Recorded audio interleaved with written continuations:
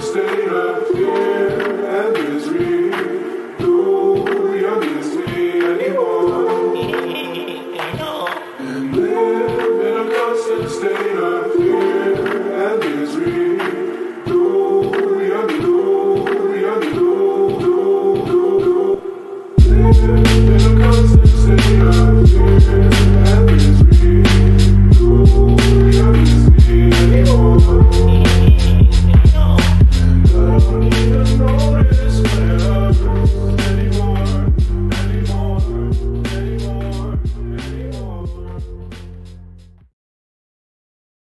What is up, punks? It's Shinobi, and we are bringing you Block Digest episode 244 at block height 657,072 on November 15th. What's up, Janine? Well, we had a Friday the 13th a few days ago.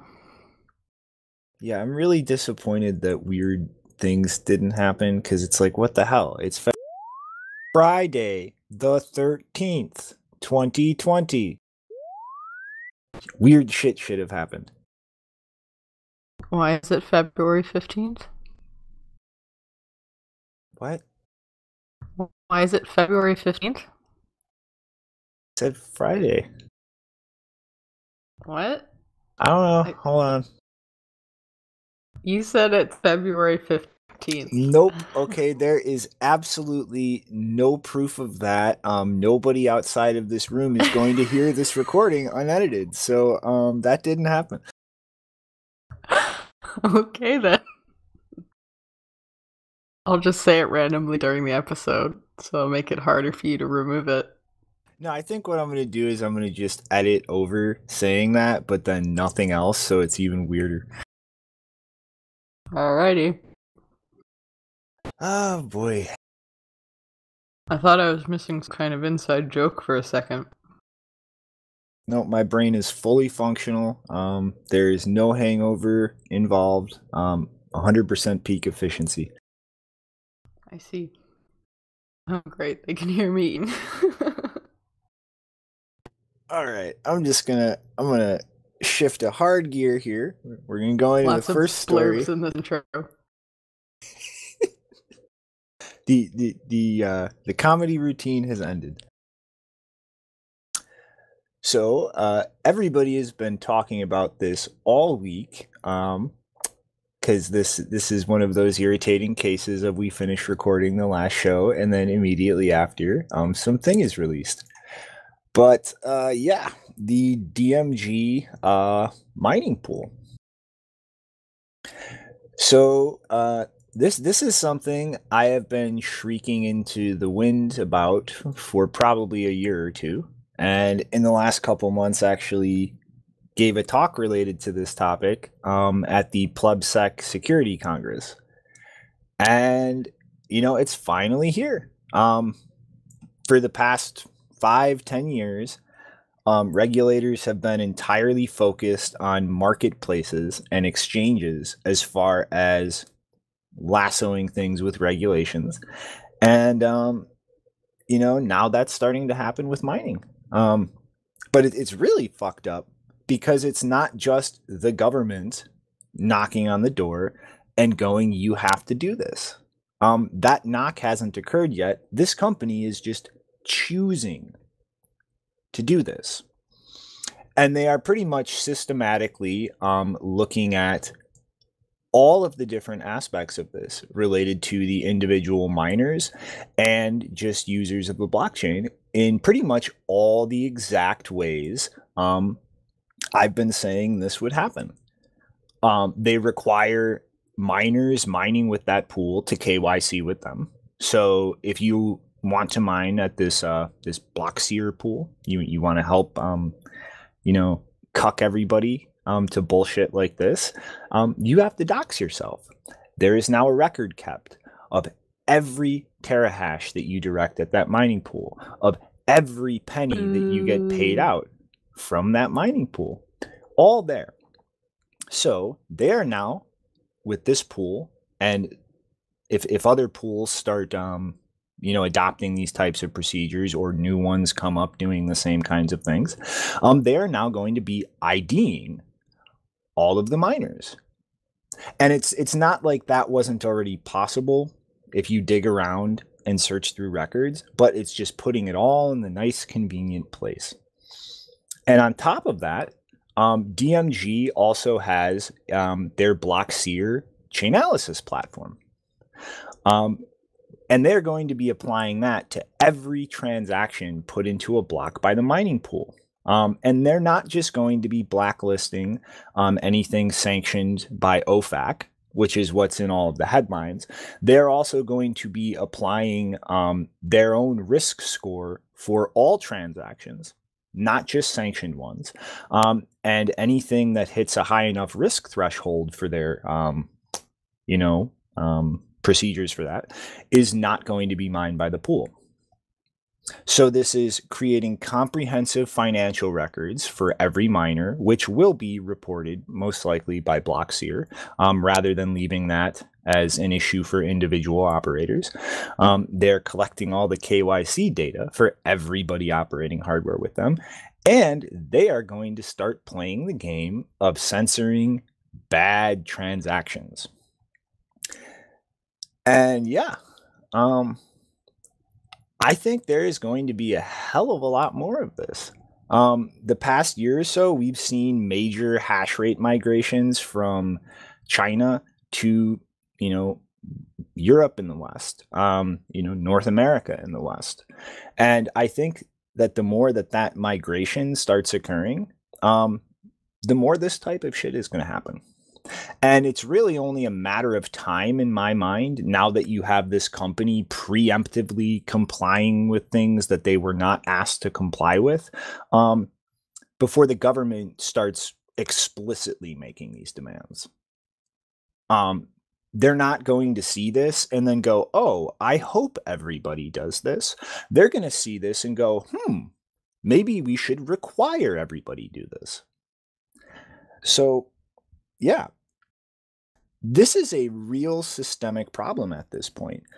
And there's really no way to gauge the scale of the threat this presents to the Bitcoin network without just watching this happen. Seeing, or just sit back and see how many of these pools pop up, how much hash rate mines at these pools, and really just see how that settles. Because right now, just looking at this one pool, this isn't really enough to gauge whether this is something that will catch on in the entire mining ecosystem, or if it's just going to be some niche things that overly cautious morons do. But yeah, that shift is going to happen, and we're going to have to sit back and watch how far it goes. And if it goes too far, start thinking about how to deal with this. I did not look into this story at all, but over the past few days, I've just seen random people that I'm following sending angry messages to one tweet by this company, and I was just like, wow, everyone is very pissed off. I wonder what they've done. Oh yeah, I hope that keeps happening. I hope that their Twitter account gets dogpiled and their bullshit called out every instance they try to sell it. But yeah, this is going to happen. And really the best case situation that you can do or create is bring these issues down to the level of individual hardware operators. Decentralized mining pools, actually turn them into non-custodial protocols instead of services running on these protocols that custody and handle the actual financial side of things. But even at that point, they can still go after individual hardware operators. So it's really even the most flexible solution that could be done to deal with this on a technical level. All it does is move the point of risk from these big central pools down to the individual hardware operators. It doesn't remove the risk. It just shifts it to what hopefully is a much more geographically and jurisdictionally distributed group of people. And really, that's the best that can be done to deal with this problem. Beyond that, it's just a game of incentives and how do those incentives play out and reach an equilibrium. KYC, no thanks, I concur. But I guess reading aside, I want to take us along into the next one, which actually does have a somewhat loose connection to this DMG issue. Oh, I was not aware of that connection, but maybe you can explain it. Basically, on November 11th, the Bitcoin network had a small chain split at block height 656,477, and it was mined by F2 pool and only went to a length of 2 blocks. The alternative, which was mined by BTC.com, apparently ended up being the successful chain.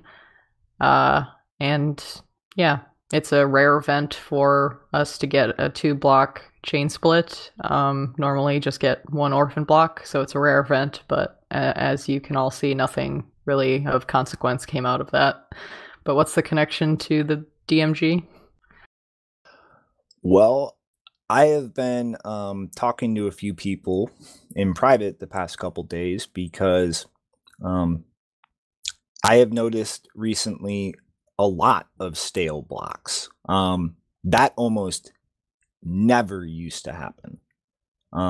Let alone the example of 2 in a row right here. But apparently, for a couple months now, the fiber network has been shut down. The backbone relay network between miners to give them the best propagation speeds possible so that you don't have these stale or orphan blocks. And that pretty tightly correlates with the frequency of orphan blocks going up. And that just, nobody noticed that. Like, nobody announced that publicly. Matt didn't say anything that I saw. And from my understanding, a lot of miners haven't even noticed that it's gone offline. But that really does, on the margin, affect the profitability of things. And it's going to create a little nudge pressure towards bigger centralized pools to deal with that. And that's kind of opening the door of making it a little easier to regulate pools the way that DMG is trying to get ahead of things and go, look, we're regulating ourselves for you. Like that really puts the mining layer of things back a little bit. Yeah. And it's just, it is really frustrating to me, you know, that nobody wants to look at these things, to take potential threats around these issues seriously. The incentives will magically work out. No, like solving problems like this, distributing the mining ecosystem more, giving tools to remove custody, remove trust, remove central points of coordination is every bit as important, if not more so, for the long-term health and scalability of this network than things like Lightning Network. But everybody loves to focus on things like Lightning Network and ignore the foundation it's built on, which is this entire mining layer of the system. And it's just like it's completely neglected in terms of thinking about things, analyzing threats, considering solutions to threats. It's like everybody has just thrown their hands up and just gone, well, it'll play out how it plays out. Like, you know, like how do you have such a critical piece of infrastructure like that? You just gets turned off and nobody gets told. Most people don't even notice. I mean, like, that's not a good asked sign. why he turned it off? I would, but he blocked me on Twitter for saying that there is another side to somebody calling another developer names, so he just instant blocked me. So I can't. But anyone else out there who isn't blocked, you should ask him. Shinobi, is that true? Did he just block you after you said that, or did you get angry and do your thing? No, I quite literally, he was yelling about Mr. Hoddle insulting Mark Friedenbach, and all I did was say, Matt, there is a little bit more to that story than that. Block. Oh well. Can ask him from the Block Digest account. Yeah, sure. Why not? Live tweeting, everyone. Yeah, it's things like Lightning are going through, smart contracts are going through a massive renaissance right now. We need that type of development to occur at the mining layer too, because there are just as many problems and issues that need to be solved, and it's just doesn't capture interest. Well, there's some good news on the trading front. Or should I say lending? Yeah, why don't you take us into that? So towards the end of October, as you all have probably already heard, Hodl Hodl, which is the Baltic-based non-custodial exchange, announced the launch of a new Bitcoin-backed peer-to-peer lending platform. And CEO Max Kuden had reported shortly after that launch that within 24 hours they had already seen $500,000 in liquidity. I don't know if he means dollar value or euro value, but $500,000 in some fiat currency or maybe Bitcoin. Well, I guess it would be Bitcoin because the whole point of it is that they don't have fiat currency. So I'm assuming $500,000 worth of Bitcoin. But anyway, currency not specified.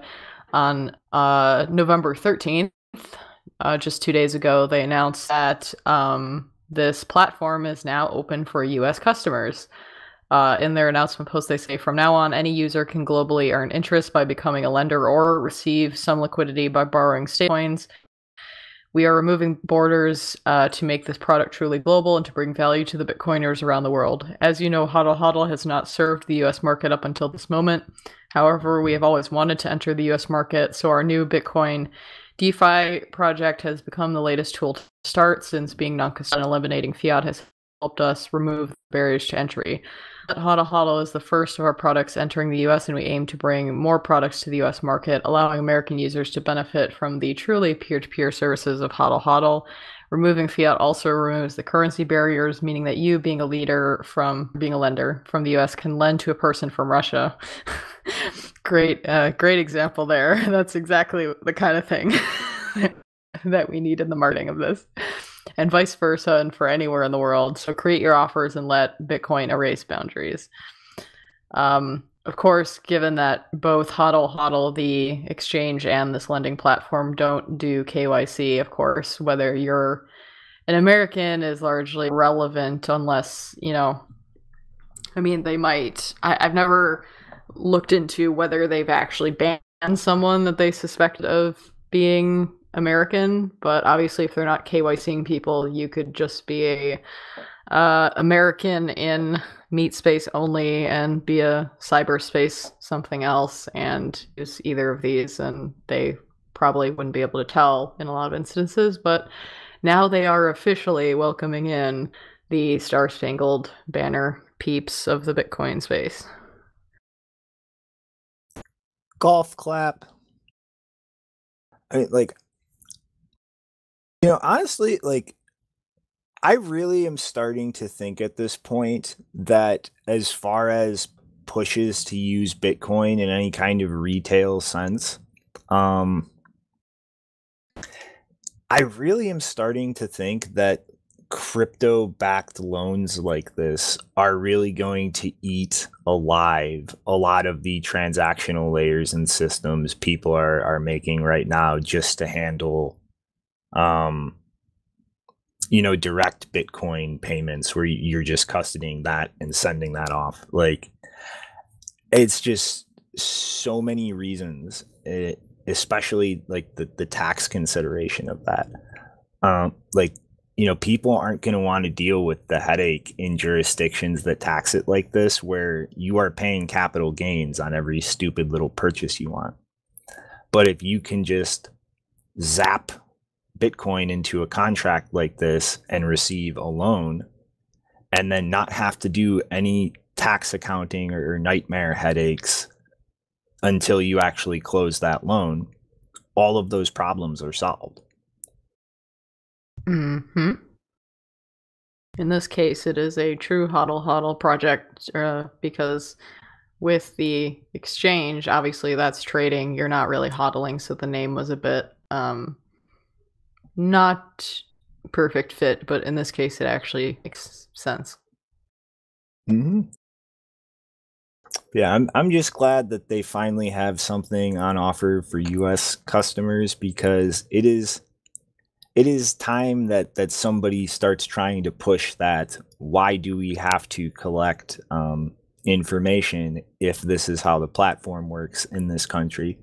Because most of that stuff has just been burned out, and there is nothing except a handful of ATMs that you can still use burner numbers on, or go dox yourself to somebody.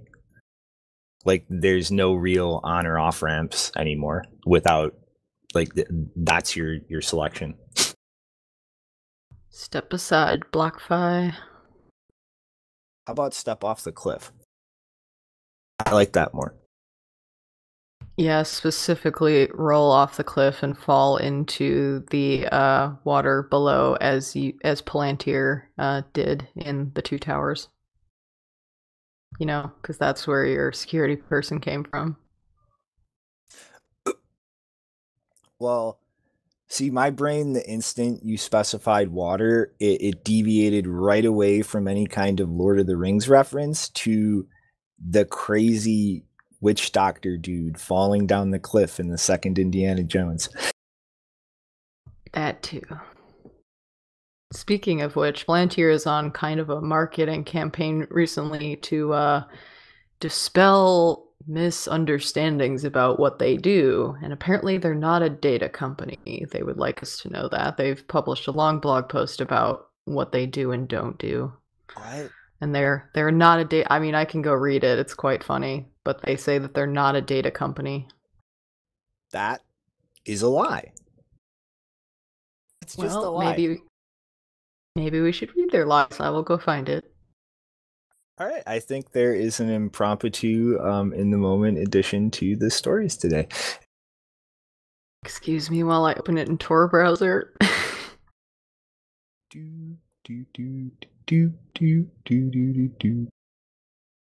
Alright, so the post begins. Palantir is often described as a secretive company. There is some truth to this. For many years, we primarily served institutions with exceptional confidentiality expectations in fields like defense and intelligence. We often had little choice but to remain silent about our work, even when misunderstandings about the nature of our business appeared in the media or in the public sphere. Now that we serve clients in a wide range of sectors, we have an opportunity to be more open. This is particularly true for sectors like healthcare, where Palantir software is used to process personal data. People have a right to understand how Palantir technology works and how our customers use it. Common misconceptions recur, particularly around the assumption that Palantir can use or transfer client data for its own purposes, or can join data from different clients together to sell on. This is not how we operate, and never has been. I just zoned out after the phrase intelligence, because isn't the entire intelligence industry, like, don't they just manage and analyze data? Like, isn't that what that is? Data? Yeah, so Palantir is basically saying we don't handle the data, we just help the data people handle data. Basically. So they're not a data company, they're a data consulting company. That's still a data company.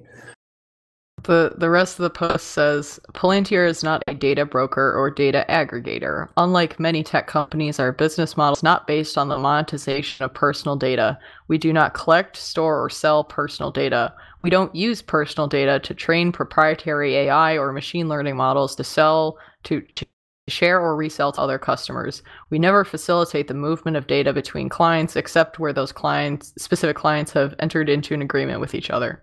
Palantir is a software company. We build digital infrastructure for data-driven operations and decision-making. Our products serve as the connective tissue between an organization's data, its analytics capabilities, and operational execution. Palantir's platforms tie these together by bringing the right data to the people who need it. Data again. Them... I know. It's like... Palantir's platforms tie these together by bringing the right data to the people who need it. They're not a data broker, but they broker data to people. My brain's imploding. Allowing them to take data-driven decisions, conduct sophisticated analytics, and refine operations through feedback. We license the software to organizations who receive secure and unique instances of our platforms in which to conduct own work on their own data. It's like, Jesus Christ. There's more. Our software platforms allow organizations to better manage the data that they already lawfully control. Keyword there, lawfully control, of course. These platforms are used in some of the most sensitive and secure information environments in the world, necessitating world-class data protection and governance. As such, we have an exceptionally strong information security record. With regards to customer data, we act as a data processor, not as a data controller. Our software and services are used under direction from the organizations that license our products. These organizations define what can and cannot be done with their data. They control the Palantir accounts in which analysis is conducted, and any Palantir engineers that assist them in their work follow these directions. We do not and cannot reuse or transfer our clients' data for our own purposes. Attempting to profit from customer data in this way would be illegal and would undermine the trust that is necessary to work in the sensitive environments in which we have built our business. That's really funny because like one of the most popular articles about them is how one of the so-called Palantir engineers, I believe it was JP Morgan Chase or something, they were like spying on the employees and even the executives and trying to like like they would basically analyze their work patterns to the point where if someone like, I don't know, came in unusually late or something, or there was just something off about their behavior, that they would get flagged as a potential whistleblower. Like, I don't know. There's a line there, I suppose. I'm just trying to reconcile this. Isn't Peter Thiel supposed to be like a libertarian? Why is this company talking like a bunch of postmodernist Marxists that are acting like reality is whatever their arbitrary description of it is? Because none of those words actually map to reality. I do not know. Like, you literally broke my brain. Like, my brain is empty. Like, I can't come up with anything articulate to call bullshit because of the enormous size of the pile of bullshit. It's kind of like when people say like cloud computing or it's in the cloud and like the cloud sparkle sparkle sparkle, but it's like no, the cloud is just other people's computers, and I feel like they were talking that way about data. Yep. I think that is a perfect succinct description there. Because like their claim that like, oh, we don't put data into our algorithms, and it's like, okay, how exactly do they work then? Like, because on some level, well, you see, we put the algorithms into the data.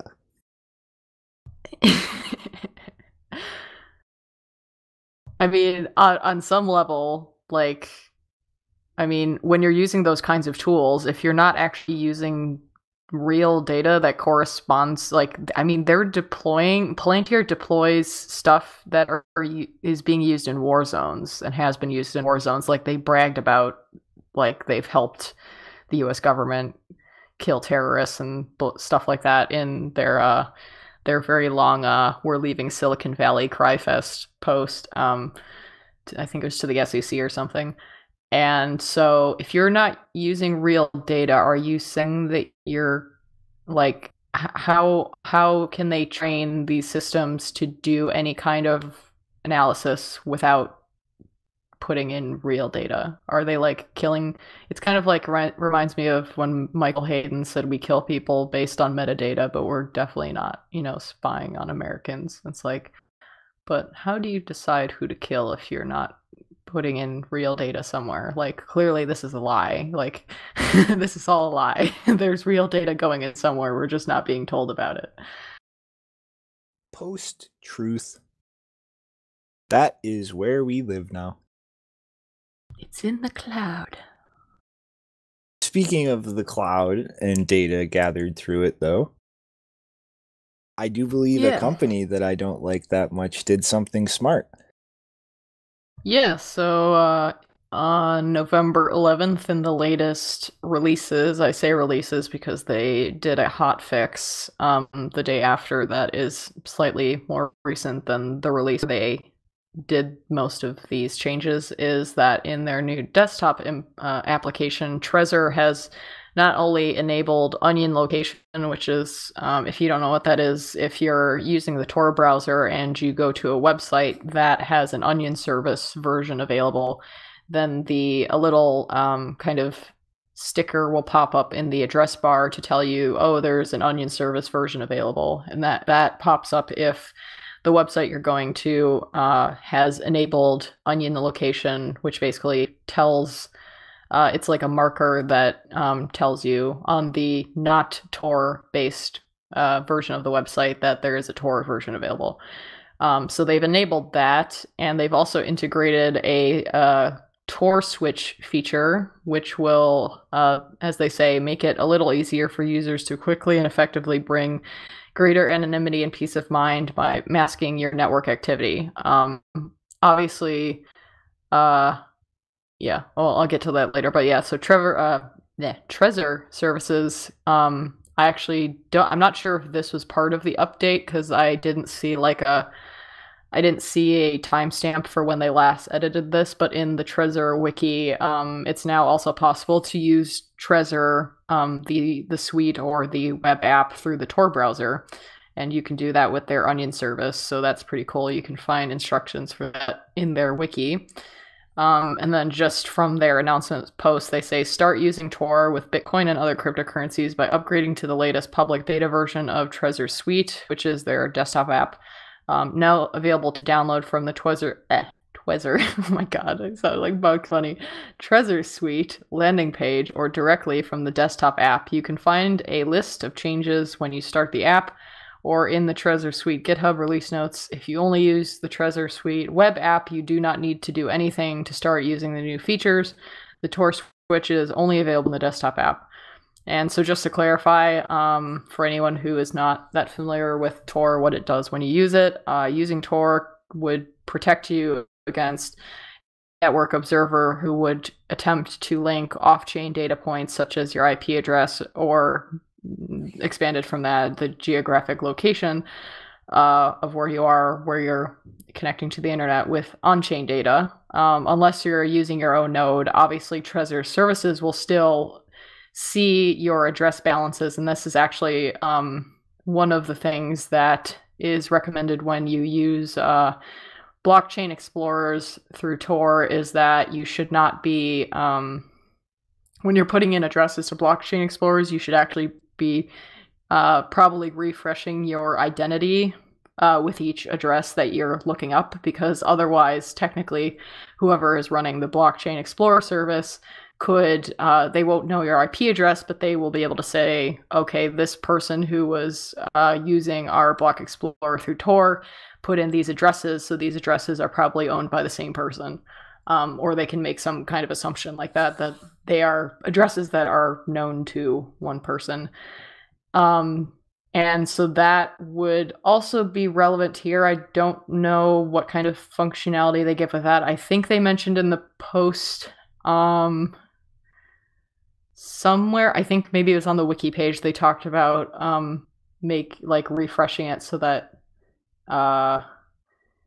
maybe when you do a transaction or something, you can refresh the identity. I'm not sure. There was probably more information on the wiki, but yeah, by default, Trezor's services will probably still know your address balances and that, the addresses that you have active are kind of correlate together. So this would not fix, bad coin management practices. It wouldn't hide your transactions or obscure your transaction history on the blockchain in any way. All it does is not dox your IP address to Trezor and make it harder for people observing the network to figure out which addresses are yours, or to figure out that they're all correlated together. And yay, they finally did something that every hardware wallet maker with a companion app like this should have done from day one. Yay! Yeah, I mean, that's part of the reason that I don't use those kinds of apps very much, because a lot of them don't even function over Tor. Like whatever, if they're not custom built to work with it or anything, that's not unexpected. But like a lot of them don't even work with Tor. Like KeepKey, oh god, that garbage wouldn't even, like, I didn't even use it for anything. I just wanted to see what it looked like, and it kept like pestering me to use Shapeshift, and it wouldn't even update. Like the update got stuck and just wouldn't do anything. So KeepKey's a piece of garbage. That probably doesn't work over Tor. I'd be surprised if it does. But yeah, more wallets should be helping their users to be able to use Tor. If not explicitly, then at least making it easy to use over Tor. Yep. Next step, stop sending XPubs. Use neutrino filters. Yeah. Well, I mean, it's not practical in a web app, but anybody who downloads that standalone desktop app, why isn't that just getting neutrino filters and requesting blocks so that even Trezor isn't correlating your coins anymore? Like, why aren't you doing that? So what are the shitcoiners up to now? Oh my god, this is so funny. So, I don't remember exactly which fork this was, because I honestly didn't care to spend a few seconds looking it up. But one of the previous BSV forks ripped out pay to script hash, which is what multisig was done with, because this is not Satoshi's true original opcode. And then they went and replaced it with some new idiotic thing that is also not Satoshi's true original opcode. They pretty much constructed a script that works just like pay to public key hash, except it kind of cycles, replacing the keys and checking signatures, and then does a check against how many have passed. Now, the fun part here is when it does that check comparison, the logic in that is completely broken. And so, like, how an opcode like this should work is, let's say you have a 3 of 5 multisig. All right, so when the threshold comparison is checked, how it should work in a 3 of 5 is that 3 or more signatures, although there's no sane reason to add a 4th or a 5th, are a valid transaction. And anything below the 3 is invalid. So they screwed up the operator logic in this so that in their instance, anything above the threshold, which, although nobody would want to pay more fees, should be valid, was invalid. And anything below the threshold was valid. So literally every multi-sig address generated with this scheme could be spent with 0 signatures. None. Cool. And yeah, that's been happening and being exploited for the past couple of days. And I honestly love the fact that Greg Maxwell pays attention to this shit and calls it out and goes through all the analysis of it, because honestly, if he didn't, I would not be willing to put in the time to research this shit to get the good laughs that I get regularly. So I would just love to applaud Greg Maxwell for, shuffling through the trenches like that, because the rest of us don't want to. Yeah. And yes, Trollbox, wallet raid to your heart's content if you can find any, because it'll work. They still haven't patched it. So what's the lesson, boys and girls? When you put together custom Bitcoin scripts, you should really be absolutely sure, after meticulous, thorough testing, that will work exactly how you think it works. Because if it doesn't, this happens. Fun times. Are we ready for the next one? Yes, on to the Fast and the Infurious.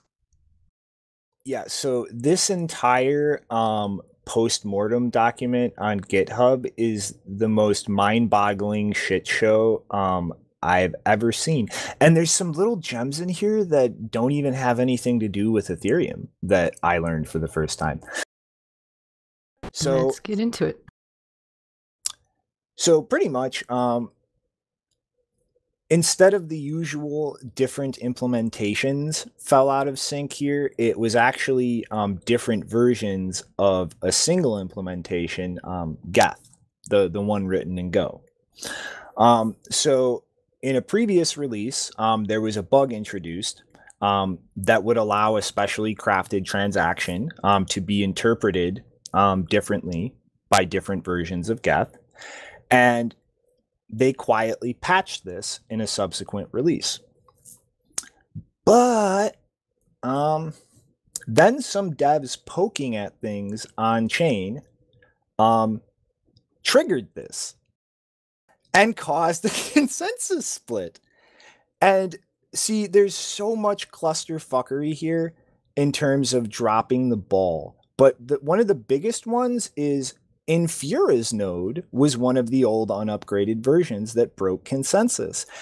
So fuck up one. They didn't even reach out to important infrastructure operators to make them privately aware of this issue and to protect themselves from it. Give a good golf clap. All right. Sounds about right. Second fuck up. They did not make the patch backwards compatible.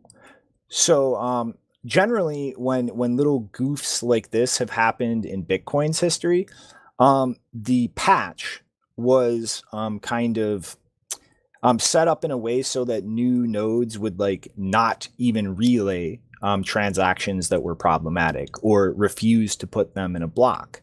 And the entire upgrade was structured and deployed so that as soon as you hit a quick critical mass with relevant nodes in core propagation or mining and such, even unupgraded nodes are protected from the issue because none of those operators are going to, they're acting like a filter or a shield for everybody else who hasn't upgraded.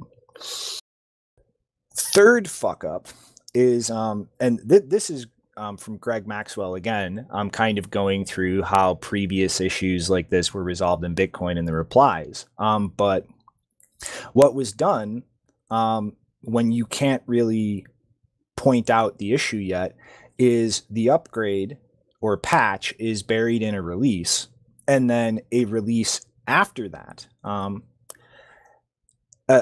just find some other issue to solve unrelated to the one you quietly patched, and then point at that as a big problem that everybody needs to upgrade for. And then people upgrade and they're protected from the issue, the real issue that was not disclosed yet, that was quietly patched in the previous release.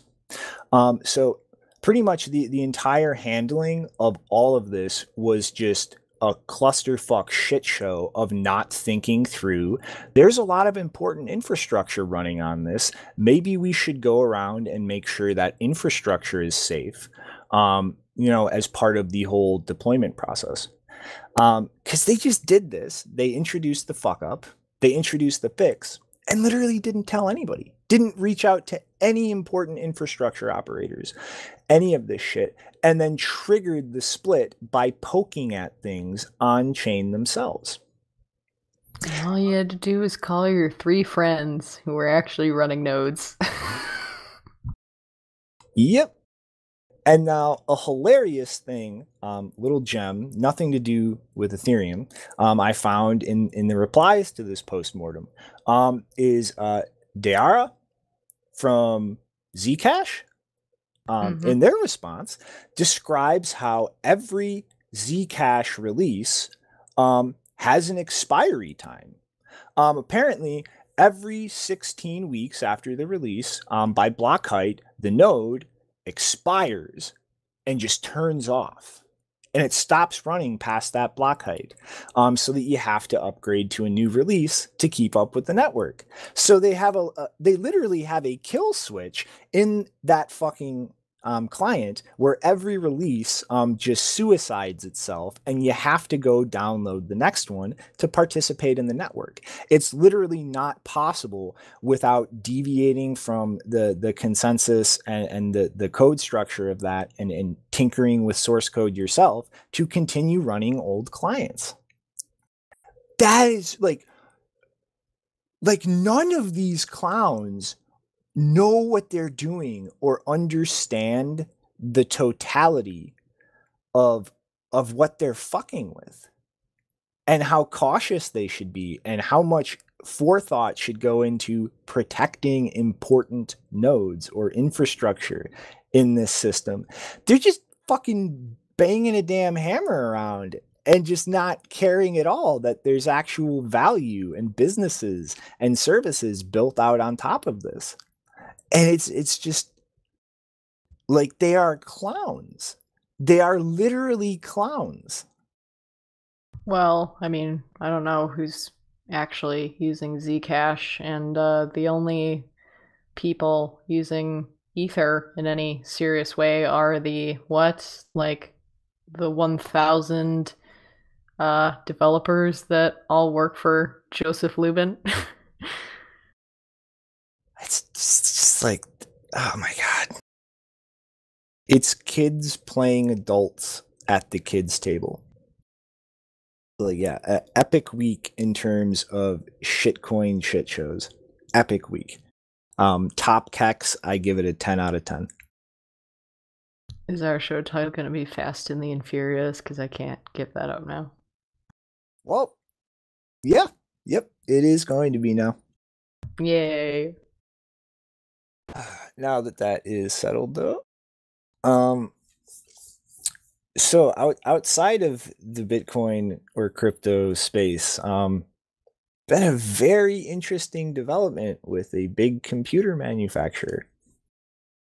Yeah, so it's not directly related to Bitcoin, but it is relevant in terms of privacy, and anyone who may be using Bitcoin stuff or trolling Bitcoin Twitter from a Mac, because there has been a post that's got people's attention over the last few days titled "Your Computer Isn't Yours," published on November 12th by Jeffrey Paul, who is a Berlin-based security researcher. And he writes, "It's here. It happened. Did you notice? I'm speaking, of course, of the world that Richard Stallman predicted in 1997, the one Cory Doctorow also warned us about. On modern versions of macOS, you simply can't power on your computer, launch a text editor or ebook reader, and read or write," and actually I got that backwards, "and write or read, without a log of your activity being transmitted and stored.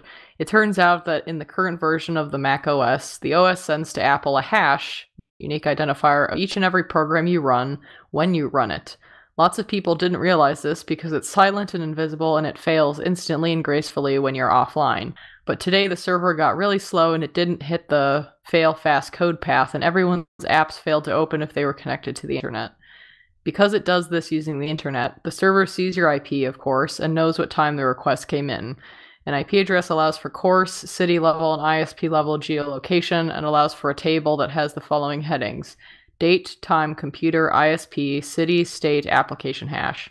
Apple or anyone else can, of course, calculate these hashes for common programs. Everything in the App Store, the Creative Cloud, Tor browser, cracking or reverse engineering tools, whatever. This means that Apple knows when you're at home, when you're at work, what apps you open there, and how often. They know when you open Premiere over at a friend's house on their Wi-Fi, and they know when you open Tor browser in a hotel on a trip to another city.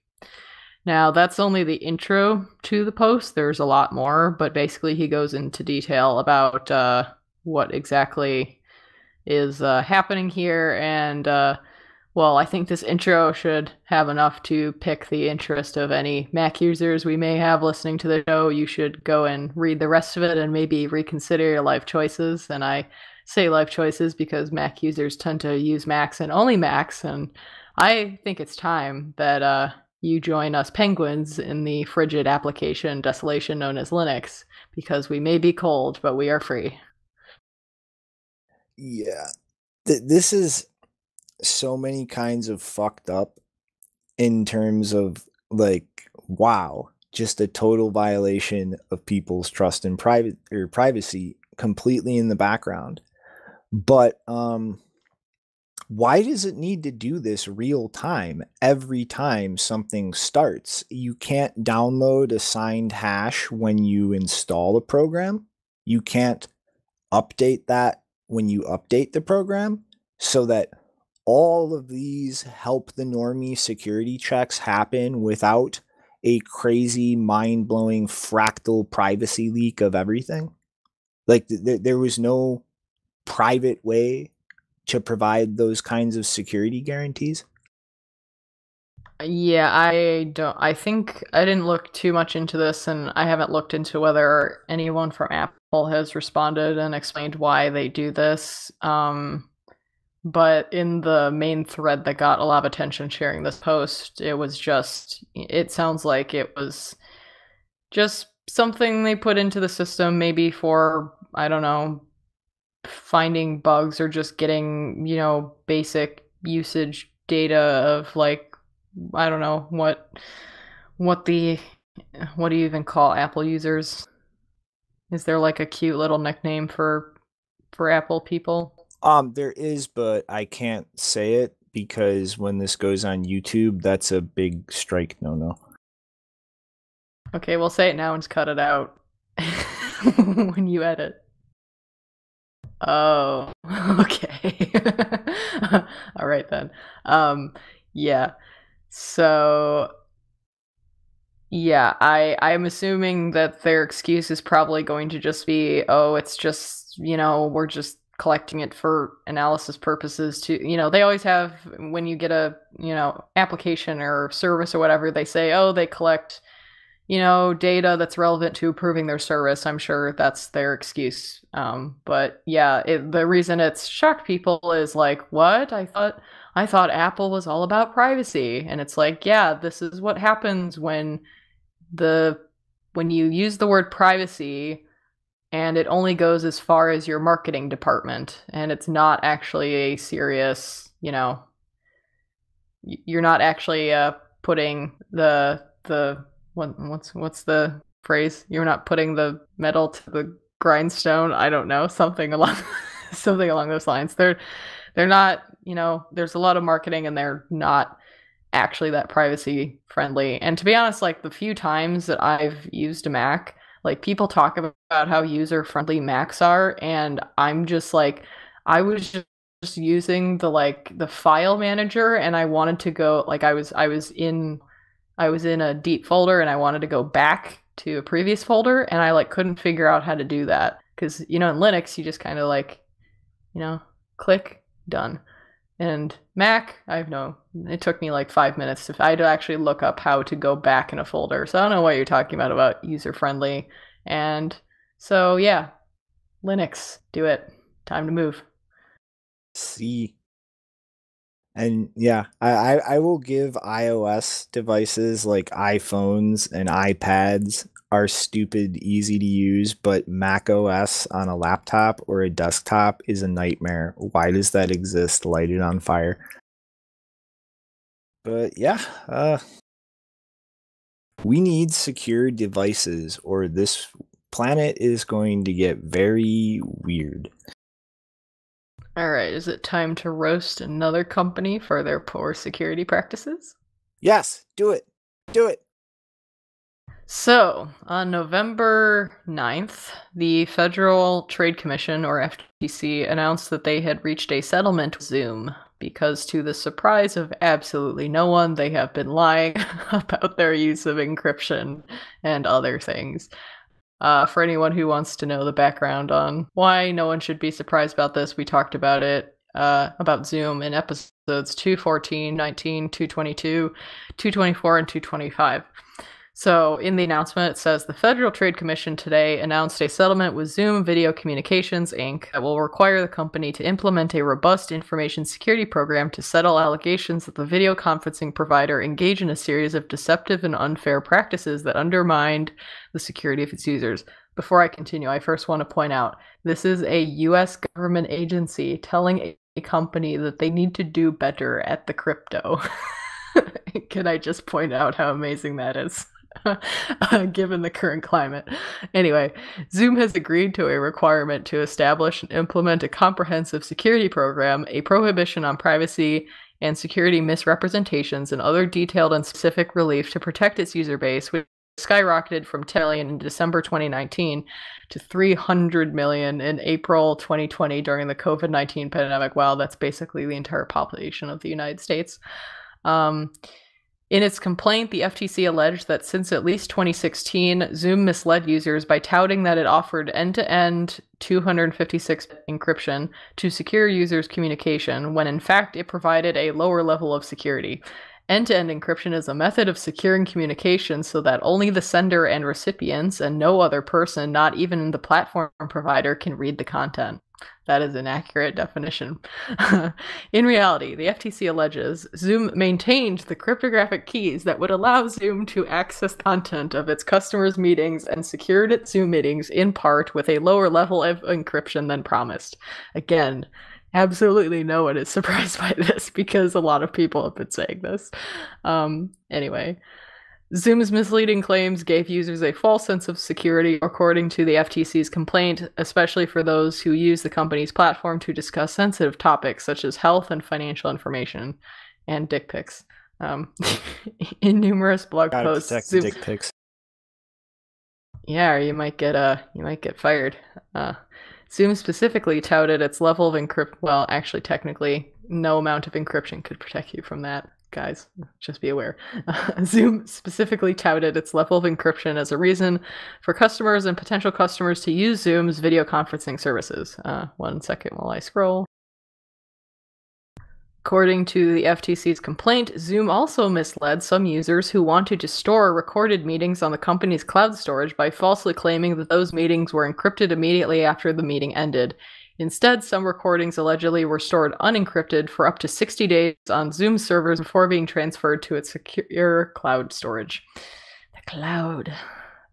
The FTC also alleged that the company compromised the security of some users when it secretly installed software called a Zoom Opener web server as part of a manual update for its Mac desktop application in July 2018. The Zoom Opener web server allowed Zoom to automatically launch and join a user to a meeting by bypassing the Apple Safari browser safeguard that protected users from a common type of malware. Well, this is basically malware. Without the Zoom Opener web server, the Safari browser would have provided users with a warning box prior to launching the Zoom app that asked users if they wanted to launch the app. The complaint also alleges that Zoom's release notes for the July 2018 update were deceptive because they did not adequately disclose that the app update would install the Zoom Opener web server on users' computers, that it would circumvent the Safari browser safeguard, or that it would remain on users' computers even after users deleted the Zoom app. Yes, no one is surprised by any of this. Idiots are. But they're surprised by everything. But yeah, it is extremely weird to see this come out of the FTC while the DOJ wants to smash encryption with a hammer. Yeah. Come on, be better so we can ban you.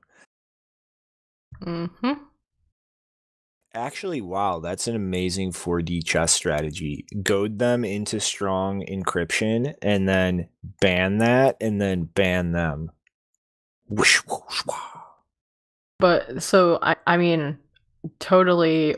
When if anything does happen, in any practical sense with the DOJ's attempts to ban encryption, we should literally use this to get back at them and say, look, you had a company that was claiming to offer privacy and security, and they were doing this weird thing where they were not offering end-to-end encryption. They had a key that they were able to access these meetings that people thought were private. That was misleading. It gave a false sense of security. Like, this should be thrown back in their fucking face. And they'll probably be like, okay, company directors and government people can get it, but none of you plebs. Well, remember, that was what was originally going to happen is when Zoom said that they were going to add encryption, they were like, oh, only for the verified people, not the rest of you plebs. Top logic. Alrighty, time to refresh a window. Yes. What has the Bcash? What I don't even who are Bcash? Don't even know what they're doing anymore. They're almost non-existent. Yeah, I separated this one from the other shitcoin fuck ups because it's not really top kek. But yeah, today was the day that Bitcoin ABC added their developer tax and Bcash split in two. And as of 4 hours ago, the version of the client that did not have the developer tax had a 6-block lead, and the developer tax fork has not found a single block yet. So yeah, I think this was a resounding no thank you to Amory and his consensus change to create a development fund pot for himself directly out of the Coinbase. So I would just like to say to all the little Dragon's Den minions out there, you guys failed. You were supposed to troll idiots in our BTC into supporting this so that it's split in half again. You failed. You're all fucking fired. No severance pay. But yeah. Guess that wraps the stories up for today. What do we got for final thoughts? What do we got? Well, there is a particularly good tweet that I think I saw in the last day or two by a guy, his handle is Eeyore on Twitter, Oliver, and he says, if you're collecting personal data, how should I protect this is actually your third question. Should I collect this is the second question. The first question is, what would the worst people do if they got hold of this, which I thought was pretty good. Say that is a solid way to think about that. Also, well, by the time this episode airs, it will have already started, but tomorrow is the start of the CIJ Logan Symposium, which is going to have a bunch of interesting people speaking, and it's free to attend. You just have to create a account on the platform called Hopin, and a bunch of interesting people are going to be speaking, especially about Julian Assange and the case, so I recommend it, especially if you're a journalist or looking to be a journalist. Bang bang. Well, I'm kind of dry on thoughts today, so I will just toss out, hey, everybody's still up in arms about the election result instead of just waiting to see what happens. None of you have ever lived through a presidential race that wasn't rigged. Wake up. Is it still February 15th? All right. Adios, punks. That's getting edited out. See you later. Bye. Hallerstein Ziri Light.